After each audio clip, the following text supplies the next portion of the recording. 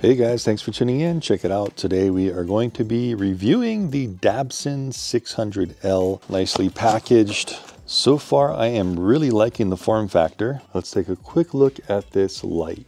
Turns it on. We have a little beep as well, brighter and blinking. Found the Dabbsson app here. That's what it looks like. Shows you what your AC and PV input. It is good to note that right here on the screen, I have wireless and Bluetooth are on solid now.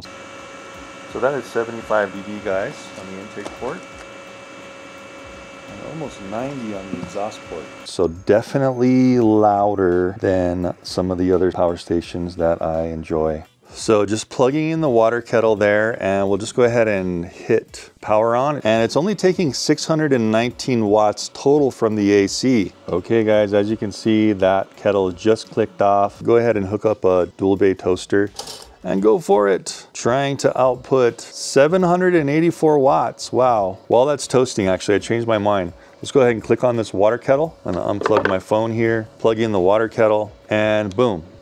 Plugging in the water, okay, there it tripped. All right, I was thinking it wasn't gonna trip, but it will eventually trip. Yeah, so the whole AC rail turned off, so it will clip if you're running multiple devices, but if you're running one that's putting it over wattage, it seems to be able to cope with that, and that's really good to know.